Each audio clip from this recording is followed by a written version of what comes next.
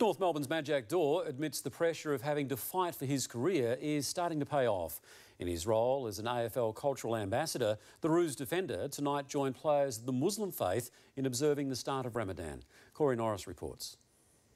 The MCG is the spiritual home of football, but for these stars of our game, today it takes on an even deeper meaning.